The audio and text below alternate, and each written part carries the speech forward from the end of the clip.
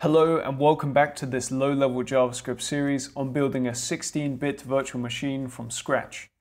In this episode, we're going to be looking at memory mapped I/O and how this interesting technique can give us an easy way to use reading and writing to the address space for much more than just memory. What you're seeing now on the terminal screen is the very first real output from the VM. It might not look like much, but the machine can actually communicate with the outside world now. And even using this very basic display, we can imagine starting to build something like a very simple game. The best thing about it is that the CPU doesn't even know there is such a thing as a terminal screen. All it's doing is reading and writing to memory. We're going to dive into exactly how this works in a moment, but the basic idea is this. Our CPU is now connected directly to memory. It can read a value by asking the memory for whatever is at an address. And it can write to memory by providing an address and a value. What we're going to do is to put a layer in between the CPU and the memory, which we'll call the memory mapper.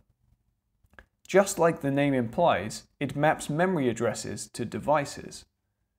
Those devices might be our CPU, our memory, which is essentially RAM, or it might be something else entirely, like an output device.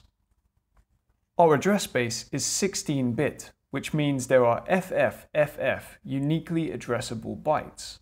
Using the memory mapper, we can divide the address space up between the different devices as we see fit. To start out, we'll have to make a few small changes in the CPU class.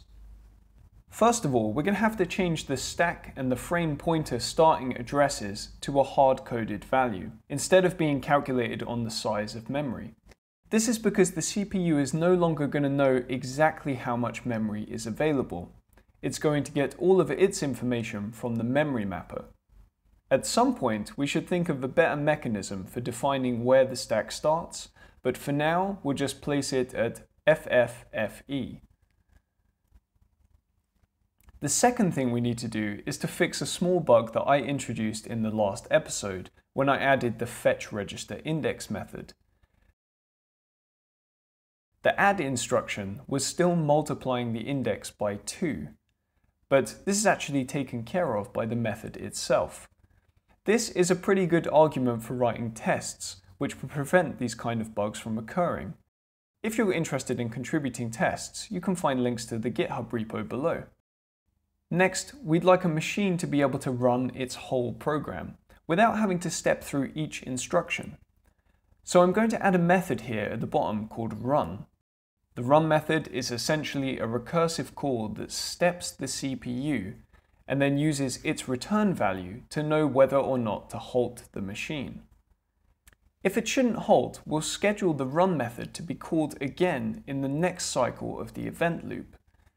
We'll use setImmediate here, which is a lot like setTimeout but much faster, and connected to the way that the JavaScript engine internally schedules code to run.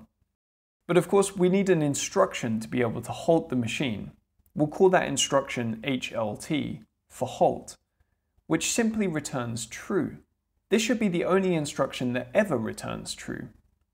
And of course, we'll need a corresponding entry in the instructions.js file. To model our memory mapper, we're going to create a new file called memorymapper.js, where we'll create a class of the same name. In the constructor, we'll keep track of an array called regions. In order to create a region, we'll use a method called map. Map is going to take 3 arguments: the device, the start address, and the end address, and then a 4th optional argument called remap. We're going to pack all of those up into an object which we'll call region and unshift it into the regions array. It's important that we use unshift instead of push because it means that when we search through the array to find a region, we'll find the regions which were most recently added. Finally, from this method we can return a function which, when called, will remove the region object from the regions array, essentially unmapping it from the address space. The key to how this memory mapper is going to work is that we're essentially going to copy some of the data view interface. We're going to implement a getUint16 method, a setUint16 method, and any of the other methods that we use within the CPU class. Let's start with a getUint16. That method gets the address as an argument, so we need to find the region that this address maps to. Since we're going to do that for every get and set type, we can write a method for it. Essentially, we need to search through each region using arrayFind, where the address is between the start and the endpoints of the region. If we don't find a region, then we'll throw an error. This will of course happen if some of our address space is unmapped, but the CPU still tries to read or write from it.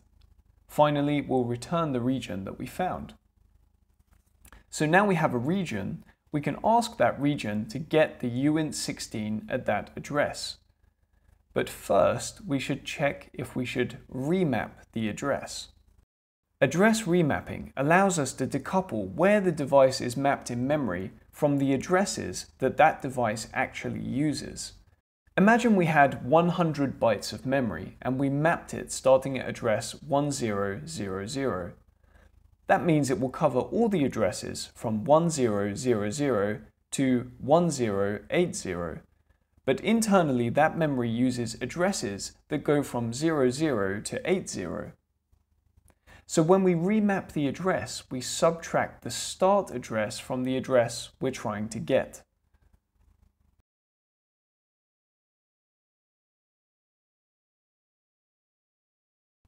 Finally, we need to return the result of calling region.device.getUint16 on the final address we calculated by remapping. And that's it. But we need to do exactly the same thing for getUint8, setUint16, and setUint8. And eventually we'll need to do a similar thing with all the methods that deal with signed values, but for now we're not using those. From this file we can export the memory mapper class. Let's go to the index.js file and use our memory mapper class with the CPU. We'll import memory mapper and create an instance called mm. After we create our 256 by 256 bytes of memory, we can map it to addresses starting at 0 and ending at FFFF, which is of course just the entire address space. So far, this is exactly the same as what we had before. Let's now map 256 bytes of the address space to something that we'll call a screen device. We'll somehow create this with a function called createScreenDevice, and it will be mapped from address 3000 to 30FF, and we will set the remap argument to true, so that addresses that end up going to this device actually go from 0 to FF. Then we can pass mm to the CPU instead of just the memory. Alright, so I'll create a new file here called screenDevice. We'll create a function which will return an object, and this object needs to implement our partial data view interface. The screenDevice is only going to respond to writes. If we try to read a 16 or an 8-bit value from here, we'll just return 0. But if we try to write an unsigned 16-bit value, then we're going to do something else. This function receives first an address and then some data. The bottom byte of this data is going to be the numerical value for a printable character. For example, the numerical value for the character capital A is 65. As we saw in the beginning, the screen device is essentially a 16 by 16 grid of characters, and each possible address from 0 to FF maps to one cell of this grid. So when we write to an address on this device, we're actually choosing where to place the character. How do we turn our one-dimensional address into a two-dimensional pair of coordinates? Well, it turns out there's a well-known formula for this. We can get the x position from the address modulo 16, which is the width of our grid, and similarly the y position can be calculated by taking the address divided by 16 and rounded down. Now that we have a position to work with, we need to move the cursor to that position. I'll put that in a function called move_to, which we'll write in a moment, with x and y.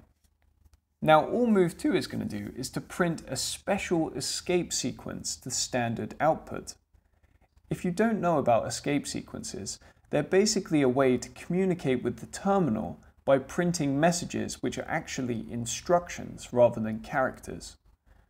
You'll find a link to a bunch of different escape codes in the description, but for now, in order to move the cursor, we need to use this escape code, which lets us first set the Y position and then the X position. Now, one tricky thing here is that the coordinate system of the terminal starts at 1, so we need to add 1 to both the X and the Y position. Also, in order to get this to print nicely, we should multiply the X coordinate by 2. And this is actually just because the height of the lines in the terminal are twice the size of the characters themselves. So if we do this, it spreads everything out into more or less a square. Now, after exporting the function, after 5 episodes, we're finally ready to write a Hello World program. Going back to index.js, we can delete the old program that we had, along with all the debugging code we wrote to view the registers and the stack, and replace it with a super simple program that demonstrates how this works. First, we need to move a literal value into a register, because right now we can't write memory directly. The high byte will be 0, and the low byte will be the character code of capital letter H, and we'll put that into R1. Next, we can move R1 to memory. The address will be 3000, which of course maps to the first cell in our screen device. We'll finish this program off with a halt instruction and then call cpu.run. If we take a look in the terminal, sure enough, capital letter H does appear. But we want the whole greeting, so let's wrap this machine code up into a function called writeChar_to_screen, which takes a character and a position. We can swap the explicit H for the character that we've passed in, and the low byte of the address with the position. We take the string hello world, split it into an array, and then for every character in the array, we'll call writeChar_to_screen with its character and the position, which will generate machine code for every letter in hello world. Running that in the terminal, we see the glorious text. Even though this can be achieved in a single line of JavaScript, this is quite monumental for the VM. And just so it's crystal clear how this display is actually working, let's replace the Hello World example with a program that writes a star character to every one of the 256 cells of the grid by iterating from 0 to FF. This looks pretty cool, but at the same time a bit weird. Because we're moving the cursor around on the screen, we're actually overwriting the text that's already there. And you might have noticed that we're kind of wasting some resources here. The high byte of the 16-bit value when we write to the screen is completely unused. We're just placing zeros there now.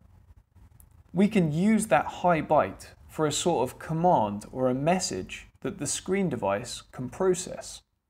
For example, we might want to clear the entire screen so that we don't get a weird text overlapping effect. Let's revisit screendevice.js to implement that.